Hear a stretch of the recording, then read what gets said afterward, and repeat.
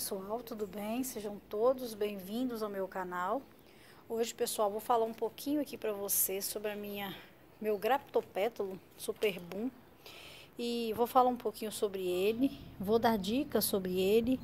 É uma planta muito bonita, é uma suculenta muito linda, né? E eu admiro muito ela, só que ela tá desenvolvendo, mas eu acho ela muito lenta, né, pessoal? Então eu vou falar aqui um pouquinho sobre ela e gostaria que vocês colocassem nos comentários também se vocês já têm a superbum, se é fácil no cultivo de vocês, o que vocês acham dela. É importante eu saber também, eu quero muito fazer essa troca com vocês mesmo, dicas mesmo, assim, quem puder, né, falar alguma coisa sobre a sua, coloque aqui, porque é muito importante para a gente ter uma troca mesmo de conhecimento sobre cada suculenta, né? Como eu sempre digo aqui, a gente sempre precisa fazer essa troca, né? Eu coloco algo que eu sei, vocês colocam o que vocês sabem, para a gente fazer o melhor cultivo possível. Então, se você já gostou do tema, do vídeo de hoje, deixa o joinha para mim, se inscreva no meu canal, compartilha meus vídeos com pessoas que gostam de suculentas também. E vamos juntos aí, né, pessoal? Fazer sempre essa troca. Então, vamos aqui na superbum. Aqui está meu Graptopetalum superbum. Aqui tem um CDzinho aqui, pessoal, que eu tava com ele para tocar o bem-te-vi. Aí eu retirei ele esses dias, que eu não mudar aqui, eu tirei o varalzinho e ele sumiu. Ele não tá mexendo mais nas minhas plantinhas não, graças a Deus. Então a minha superbum, pessoal, essa é a roseta principal dela. A característica dela é essa mesmo, né? Algumas amigas até já me perguntaram por que a dela estava virando, né? Que só fica feia, só fica virada, mas é o formato dela mesmo. Eu acho que é por isso que ela leva esse nome de superbum, porque parece mesmo que ela tá virando, assim, dando né, eu não sei, parece que o crescimento dela é um pulo para cá, né? Sei lá, dá a entender que ela tá vindo pro lado de cá. Aqui a minha, pessoal, como vocês já podem observar aí, tem uns fungos aqui, ó. Tá vendo? Tem um fungo aqui, ó. Isso é fungo. Então, ela não tá muito bem, ela não tá bonita. Aqui tá muito apertado, aqui tá difícil de eu virar. Eu vou tentar organizar aqui um pouco para puxar ela um pouco mais para vocês verem do outro lado, né? Deixa eu virar aqui. Essa bacia é meio quadrada. Aqui, ó. Do lado de cá vai ver melhor. Então, pessoal, ela tem essas manchinhas aqui. Aí, o que que tá acontecendo? Ela já perdeu algumas folhas. Eu vou combater ele. Mas, com certeza, na câmera, ela tá mostrando muito mais do que ao olho assim, ó. Quando eu olho assim, eu observo, a mancha não tá tão forte. Olhando assim, através da câmera do celular, a mancha tá mais forte, mais intensa. Olhando rapidamente, eu nem conseguiria observar. E pelo fato dela estar virada também, né, atrapalha mais ainda. Essa eu já vou até retirando aqui. O que for salvar da folha dela, por exemplo, ela tá com fungo, mas se esse fungo for demorar a desenvolver, pode ser que eu consiga fazer uma mudinha dessa folha. Eu já retirei algumas folhinhas dela aqui e já coloquei para brotar, justamente por isso, né? As folhas que estão bonitas, eu vou retirando. Essa tá super saudável, eu não sei, né, pessoal? Tem essas pintinhas aqui, ó.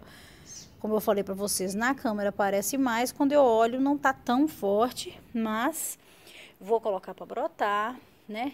Aqui o caule dela tá normal, isso aqui, essa coloração é normal, tá bem lenhoso já. Então o que que vai acontecer aqui? Eu vou estar combatendo esse fungo. A gente sempre tem que bater, pessoal, fungicida, não tem como, de fugir, né, de combater de aplicar defensivos nas nossas suculentas, porque vira e mexe tem alguma coisinha. E o que eu tenho observado, não sei se vocês aí também tá acontecendo isso, que no inverno os fungos, eles ficam muito mais assim, eles aparecem muito mais, se propagam muito mais, eu não sei. No calor, a gente já sabe que as pragas se proliferam com muita velocidade. Mas no inverno, aqui, pelo menos aqui na minha coleção, eu já perdi o meu sedum aurora, tava cheio de fungo. Eu não sei se é fungo ou se é bactéria também, né, pessoal? Porque o que acontece? A gente não tem conhecimento para estar distinguindo um do outro. Fungo e bactéria fica difícil, né? E às vezes a gente pensa que é um fungo e é uma bactéria. E a diferença, pelo que eu tenho pesquisado, a bactéria acaba com a planta muito mais rápido do que o fungo, né? O fungo destrói, mas a bactéria parece ser bem mais rápida. E o que aconteceu com o meu sedum aurora foi uma coisa muito rápida.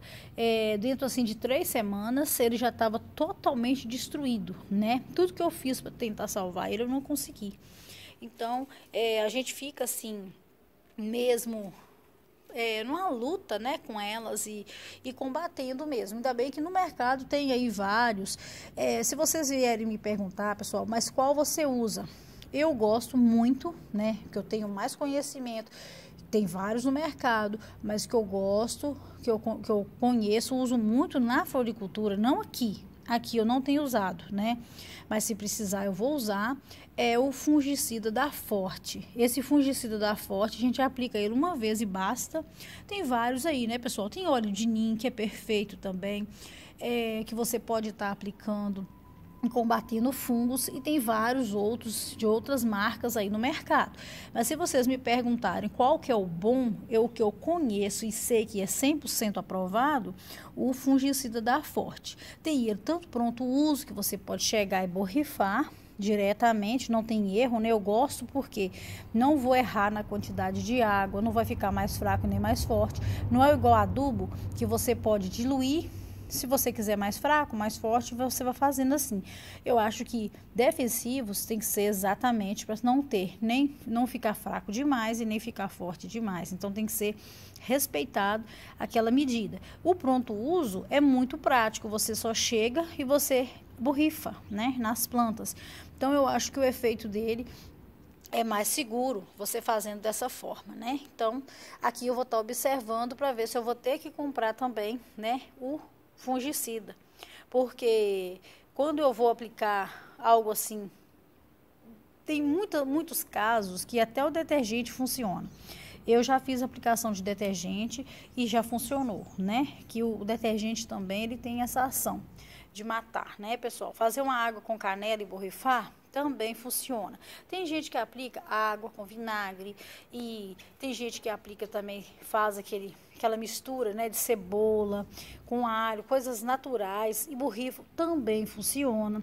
Mas é aquela história, para quem não tem tempo, não pode estar ali todos os dias em cima da planta, olhando e aplicando alguma coisa, tem que aplicar algo forte de uma vez e cuidar, né? Aí já acabou o problema, a gente já sabe que está tranquilo. A superbum, pessoal, ela brota, né? Voltando a falar sobre ela brota muito fácil por folhas. Também você pode estar retirando mudas através de galhos. Igual tá aqui, ó, ela é um Graptopetalum. Então, se você retirar aqui um galinho desse daqui, ó, você retira no galinho, você vai ter uma muda, né? E ela é muito bonita. Eu tô, assim, esperando o momento de eu ter uma superbum que vai encher uma bacia. Como eu vejo sempre, né? Em vários canais aí, eu vejo nos outros canais que as nossas amigas aqui colocam, né? Superbum, cheia de galho, muito bonita, né? Viçosa, bem vigorosa. E eu quero que a minha também fique assim. Ela tava super bem, ela nunca me deu trabalho. Ela apareceu com essas manchinhas agora. Eu até virei ela para ela tomar o sol mais de frente. Nessa posição que eu coloquei, tá virada para o sol quando ele nasce, né? Já vai ajudar, porque o sol é vida, o sol é saúde, e ele vai ajudar aqui. E eu vou estar olhando ela e, de acordo com o que for acontecendo com ela, eu vou mostrando para vocês aí. Eu tô pensando em fazer a divisão dela toda, cortar mesmo aqui e plantar ela numa bacia só, né? Cortar o que sobrar dessa roseta, vai dar 4 mudas, né? Contando com a roseta, e deixar o caule para dar muda. É provavelmente que eu faça isso em breve, por esses dias, porque eu quero aumentar ela. Se eu deixar ela do jeito que tá aqui, eu vou ter apenas os brotos que ela for me dando, muito poucos, né? E pode ser que ela venha adoecer, e aí não vai me dar nada. Então, o que eu faço? Eu vou interferir. Então, eu vou fazer uma poda, eu faço essa poda aqui, ó, e vou deixar somente o caule. Posso deixar esse broto, que ela tem um brotinho aqui, ó, para ajudar ela a alimentar, e render mais mudas e retiro os de baixo. Aí, provavelmente, se vier brotações, eu vou ter mais superbum, né? Vai ser uma chance a mais. Se a gente quer encher o vaso, pessoal, eu sempre falo isso para quem está começando agora e não tem ainda o conhecimento de como multiplicar a sua suculenta. Se você tem uma só, não tenha medo de podar. Eu fiz uma poda ali na minha Lovely Rose, eu ganhei 2. O BTV comeu uma, ficou só uma. E essa uma estava bem pequena, muito fraquinha, muito difícil de crescer. Apliquei nela o adubo da Terral, ela está desenvolvendo bem. O que eu fiz? Retirei folhas, coloquei ao redor do vasinho da mudinha dela, fiz uma poda nela e plantei de novo. Então, pessoal, é assim, ó, se eu tenho uma só, eu não tenho medo de perder ela, não. Às vezes, é melhor a gente fazer isso. A gente está correndo o risco de perder elas, mas a gente pode ganhar várias outras, né? Depois eu vou fazer o vídeo sobre ela para vocês e vou mostrar para vocês que as folhinhas, já tem uma que já está me dando 2 mudinhas. Então, se eu não tivesse retirado a folhinha, tivesse com dó, deixar a roseta grande, eu estaria só com a roseta dela lá. Então, agora, provavelmente, eu tenho 2 mudinhas, contando com a mãe 3 mudinhas. Então, é assim que a gente faz com suculentas. São fáceis de multiplicar, mas não podemos ter medo, não podemos ficar aprisionados, porque eu tenho uma roseta, eu não posso cortar essa roseta, porque eu vou perder. Não, faça isso, faça todos os cuidados, não molhe enquanto tiver um corte, né, recente, passe canela, faça isso que vocês vão ver, só tem a ganhar. Eu falo isso porque eu já faço há muito tempo, dá muito certo. É muito raro eu perder uma muda por causa disso. Eu nem me lembro quando foi que eu fiz isso e deu errado. Não dá errado, dá sempre certo. Elas sempre brotam, elas estão sempre brotando por folha e brotando nas podas, né? Se você fizer uma poda, igual aqui, ó, vê esse brotinho aqui, ó, essas 3 folhinhas aqui, ó, é um broto novo dela, né? Se eu venho aqui e corto, ela vai dar outro broto aqui assim, ó, ou mais de um broto. Então, eu vou estar estimulando ela, ao invés de deixar uma planta que já está bonita. Por exemplo, tá um formato de árvore, não tá tão bonita porque perdeu algumas folhas, né? Mas se ela tivesse, e eu falasse assim, não quero mexer nela, vai ficar como tá. Mas eu vou mexer e vou fazendo novas mudas.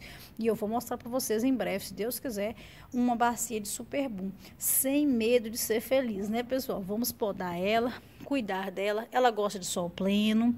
A rega dela é a rega de todas, bastante água. Vários dias sem rega, se for o caso, o substrato estiver molhado, regas espaçadas. Se o substrato estiver seco, rega. Se tiver seco hoje, secou hoje, você pode regar amanhã, não precisa estar correndo, ela tem muita reserva.